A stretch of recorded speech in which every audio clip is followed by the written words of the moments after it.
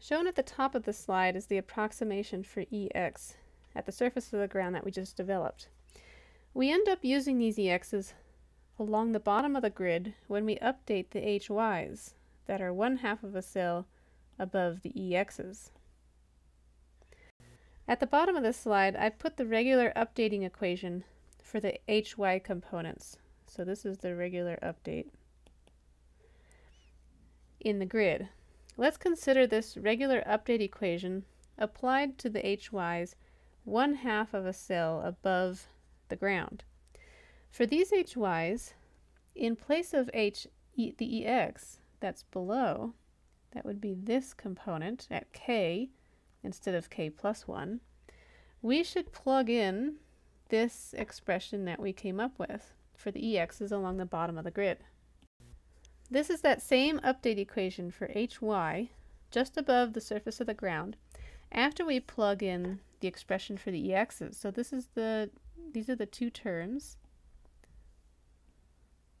And we're just multiplying both by 1/delta Z since that's required for each of the EXs. At this point, all we really need to do is simplify this expression.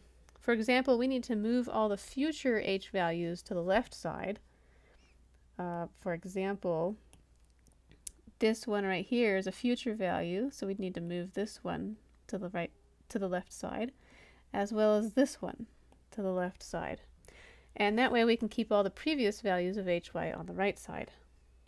Ultimately, once we simplify the expression and solve for the future HY value, we get what's shown on this slide. This means that to implement an SIBC, the only thing we need to do is change dA and the dB coefficients for the HY fields 1/2 of a cell above the surface of the ground. So that would be at K equals 1, and I'll specify in our MATLAB code since the indexing starts at K equal 1. Of course, you may be saying, but look, there are only 3 E fields in this update and not 4. And we need to account for this in the update of the HYs, just above the surface of the ground.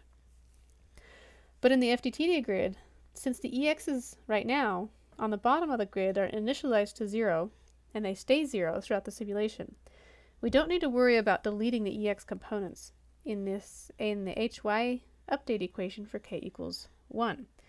So if we apply a regular HY update, we're going to have E minus EX I plus 0.5 at K times step N, but those in the grid are just going to be equal to 0. If you're in the 6340 version of this course, go ahead and implement this SIBC along the ground of your model.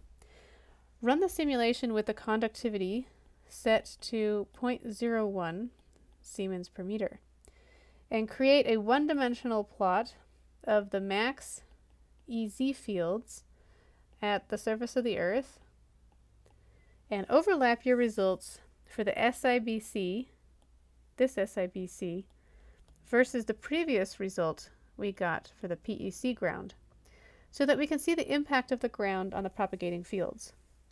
If you're in 5340, you do not need to go through this exercise.